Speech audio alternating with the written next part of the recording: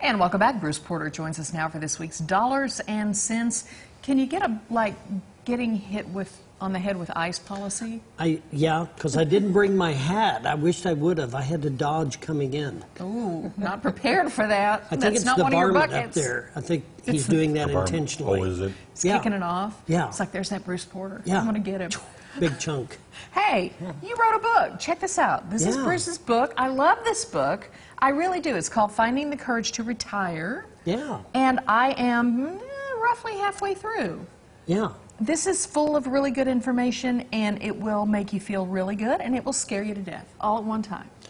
Because Which it is what makes you, books are supposed to do. That's right. Because it makes you think about all the things you should think about prior to, getting to. Absolutely. You know, we've talked a lot over the last, 3-4 years about all the different things we got to discuss when you're approaching that. It's not just finding an investment and putting money into it. It's planning for when your money is going to take care of you. Mm-hmm. And, you know, in writing this book, I did a lot of research. I drew from a lot of my own experiences over the last 30 years. But I have found, and the people that have read the book and have come in and talked to me, they didn't think near enough about the whole process of planning their retirement until they've read the book, and it sheds some light on all the different things that you need to be thinking about. Mm-hmm. It's health care, it's risk, it's what's my income going to be? Finding the courage. Finding the courage, because retiring scares the heck out of people at times. Yeah, it does. It really does. They just don't put enough thought into it, and the unknown is always scary. So now we're used to working. Everybody's comfortable getting up, going to work. But what if tomorrow that's not your responsibility anymore? Now all of a sudden, I don't have to go to work, so what am I going to do for income? What am I going to do with my time? What kind of hobbies am I going to have? A manager might feel useless when all of a sudden nobody needs him. Nobody needs anything managed. You're not managing anything. So there's lots of things to think about. Right, that alone is part of it. But then when you start thinking about, and you say that one of the big fears is, will I run out of money? Yes. And then you start thinking of all the ways that one can run out of money. The big ticket items like health care and maybe long-term care, and all of these things can just, and if you don't treat your taxes right. Ordinary health care alone is kind of up in the air because of cost of care. Right. Cost of care is expensive. Prescription drugs are expensive. And keeping up with that as we get older, having our income keep up with that, it's very frightening. I see it every day with my older clients that are coming in, and the number one thing we're trying to do is stretch that dollar. They're trying to figure out, how can we create another dollar, or how can we stretch the ones we got?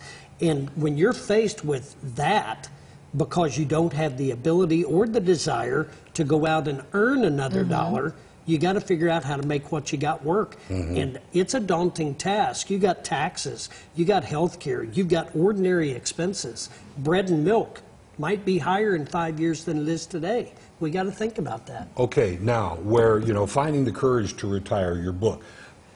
Couple of important dates coming up, and one of them has to do with the book. Tell us about that one first. January 31st, 3 o'clock at my office, we're going to have a book signing. We've had a lot of people inquire about the book and want to come by and pick it up, so we decided to just do a little book signing right at our office. So if you want to get a book and have me sign it, that'd be great. I'll be glad to do it. You can come by at 3 o'clock on the 31st. And then next week, don't forget, we have a workshop on the 22nd. And if you want to come to the workshop and you can pick a book up there, that'd be great too. 6 o'clock at the office. Will does a very good job of introducing the basics of estate planning. And we have had an overwhelming response to this workshop. And people just can't get enough of it. And it opens their eyes to the questions. It helps them get a plan and order, and people are really responding very well to that. And sometimes if you don't even know the questions, that's where a lot of the fear comes from. Oh, if you have questions that you know, now I can find answers. Yeah, absolutely. Will breaks it down. You don't have to know everything to get started. Right. You just got to know what you want. So I've often said, the only 3 things we want to accomplish here's your stuff, here's who you want to handle it, and here's where you ultimately want it to go.